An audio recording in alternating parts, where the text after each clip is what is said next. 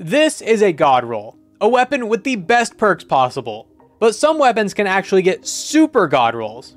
Certain weapons can get double perks, which means you'll have an easier time getting the god roll, and you have a chance of getting the god roll with extra perks that are amazing too. Perks that you can swap to depending on the situation. This could be a weapon with PvE and PvP god rolls, or multiple PvE god rolls, or anything in between. I'm Marshix, and one way you can get super god rolls is through vendor rank ups.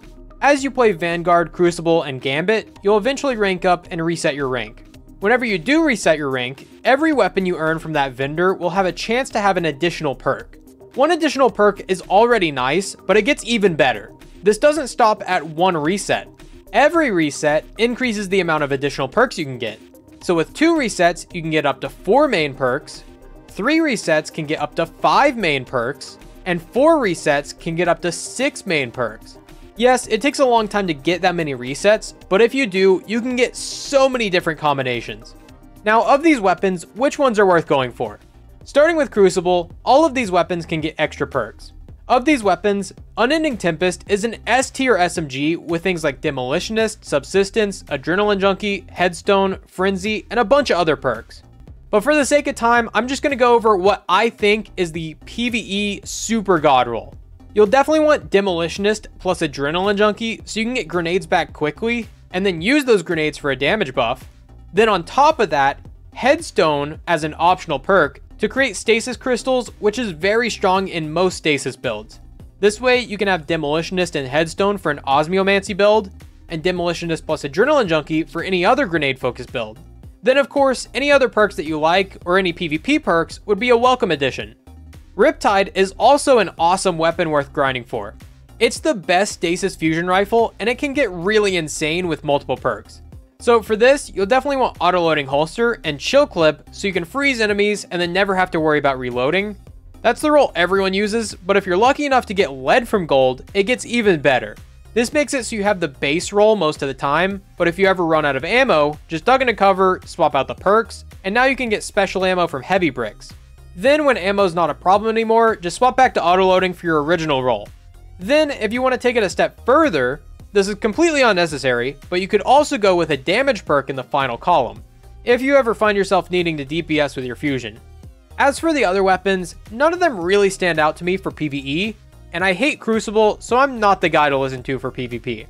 The Drifter also has access to super god rolls after you rank him up, but I'll be honest, I'd rather skydive without a parachute than play Gambit for 10 minutes. All of these weapons can get extra perks, but the only one kinda worth grinding for is Breakneck. Even then, it's still not better than most auto rifles. But if you must know, I would go with Subsistence and Onslaught to get increased fire rate and keep it going for longer. Then you could throw on Demolitionist if you like grenades or grenade builds, or Kinetic Trimmers for more damage against chunkier targets. Like I said, it's not amazing, but it's something to look out for if you're the one guy still playing Gambit. For Vanguard, all of these weapons can get multiple perks, but in 2 different ways. Let's talk about the first set of weapons. These are exactly the same as Crucible and Gambit. Reset your rank, and you'll have a chance to get more perks. Now, of these weapons, 3 of them are good. First is Prolonged Engagement. This is a stasis version of Recluse or Funnel Web, and because of that, it gets Headstone. Once again, this is great for pretty much any stasis build. Then you can pair this with Subsistence to reload less often, and this actually works with Headstone to reload itself from stasis crystal explosions. Then for builds where stasis crystals don't really matter, you can swap this out for a damage perk like Target Lock, Surrounded, Frenzy, One for All, or Multi-Kill Clip. Whatever you like the most. Strident Whistle is another weapon worth looking at because it gets the bow perk, Archer's Tempo. This reduces draw time with precision hits, so it essentially fires faster.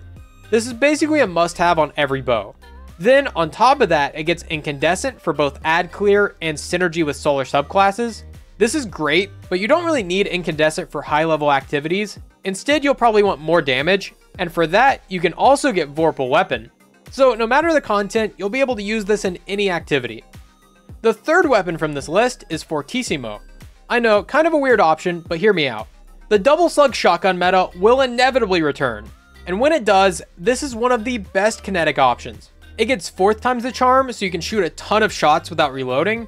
It gets Vorpal Weapon for a passive 15% damage buff against bosses, and for the super god roll, Surrounded for a 40% damage buff whenever you're close to 3 or more enemies. With this, you can DPS most bosses with Vorpal, but in the few encounters where you can actually use Surrounded, you can swap to it and deal significantly more damage. I have this super god roll on an old first in last out, and it was always nice to have that option to swap between.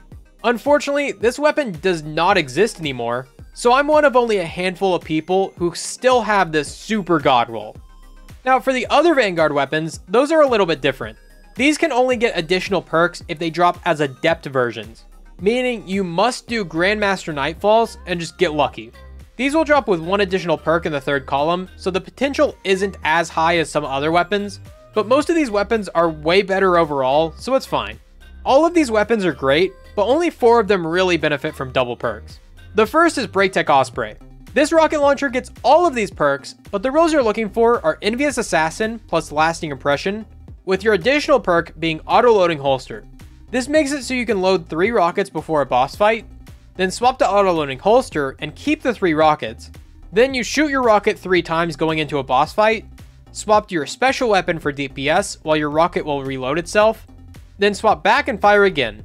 And of course, we have Lasting Impression because this is the highest damage buff on this weapon without having to jump through a bunch of hoops. Undercurrent. This is a waveframe grenade launcher with Vault Shot, so it's amazing at ad clear. This also gets Ambitious Assassin to get 2 shots at a time. And just like the Riptide roll from earlier, you can also get Lead from gold, allowing you to swap perks on the fly to get easy ammo drops, which is nice because this burns through a lot of ammo. Uzume is a crappy sniper rifle, however, it does get a really interesting super god roll. Most PvE players will want Appended or Extended Mag to hold more ammo, 4th times the charm to get 2 extra shots from thin air for a total of 7, and Vorpal Weapon for more damage to bosses. But it can also get Clown Cartridge. This will make it overfill the magazine whenever you reload, allowing you to get up to 8 shots in the mag. Then you can swap to 4th times, keeping the 8, and instead of 7 shots, you get up to 14 shots without reloading, 6 of which are completely free since they spawn out of thin air. Precision Instrument is also a really good option, but only if you never miss a headshot, so it's up to you which damage perk you like. The Slammer is a brand new sword that doesn't release until Tuesday, but we can see the rolls in the database right now, and man is it good. This is a Stasis Vortex frame sword, just like everyone's favorite Falling Guillotine, but unlike Falling Guillotine, this gets a bunch of perks that make me rock hard, like Eager Edge. This has only been available on the 2 Halo swords, and if you've never seen this in action, Eager Edge allows you to move around the map extremely fast, and you can do some weird tricks to do stuff like this. But this sword is not just for cool movement tech. It also gets access to 2 really strong damage perks. Bait and Switch for a 30% damage buff, one of the highest in the game even after the nerf, and this is the first sword to ever get Bait and Switch, or Cold Steel to slow and freeze enemies with every hit. This can be used for a variety of stasis builds, and it increases your damage since every few hits you'll be freezing and then subsequently shattering them for a burst of damage.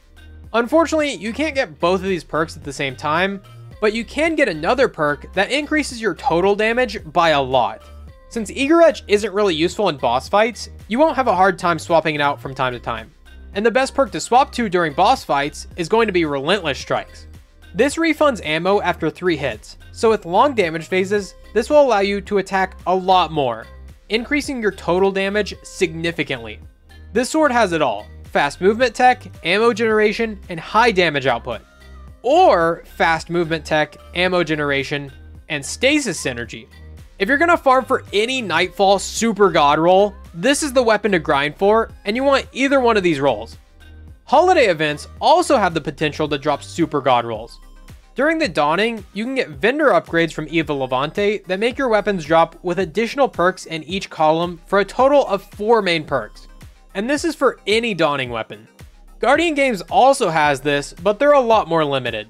The masterworked weapons you get by lighting the final torches have double perks. So in total, I think you get around 12 for the entire event. Why we can't just grind for these, I don't know. And as for the other events, I don't think they drop with any extra perks, but I could be wrong. Let me know in the comments if you remember, or if you work at Bungie and want to leak some upcoming events. And while you're down there, like the video for good luck on your super god rolls. You can also get super god rolls of Trials weapons, specifically Adept Trials weapons. It doesn't matter if you get them from the lighthouse, or if they drop from the end of a match, or if you buy them from Saint 14.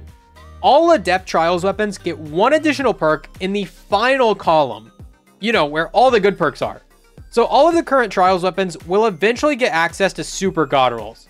Now, of these weapons, there are two of them that I would sell a kidney for. Summoner is a solar auto rifle that's crazy in both PvE and PvP, getting access to Subsistence or Overflow, alongside Incandescent and Onslaught. Incandescent for solar builds, Onslaught for faster fire rate and therefore more fun. This is the role I want, but you could also go with Rampage or Target Lock for actual damage buffs. Honestly, I would be happy with any combination of those perks. The Prophet is another really good weapon for this set, getting access to the Demolitionist plus Headstone roll mentioned before on Unending Tempest, and Headstone can be swapped out for a damage perk whenever you aren't running Stasis, or whenever you want to take this into a GM. Now, for those damage perks, you can go with Explosive Payload, Kill Clip, or Precision Instrument.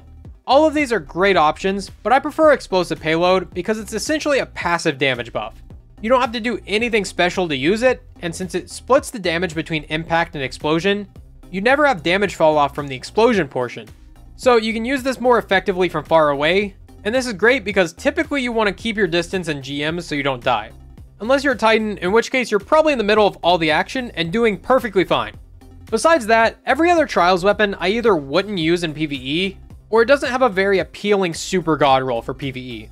That's not to say multiple perks on a PvP roll would be good, but once again, I am not a PvP guy, go ask someone else. But it doesn't stop at Trials.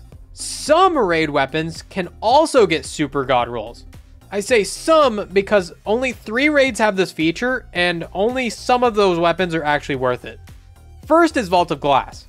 Time Lost weapons from Master Challenges get double perks in both columns. The secondary set of perks are always a set roll, but weapons like Fatebringer benefit from that greatly. Fatebringer can get all of these perks, and it's guaranteed to always have Explosive Payload and Firefly as the alternate perks. These are the perks most people want for it anyway, so you'll just have to grind for the additional perks, like Thresh and Frenzy.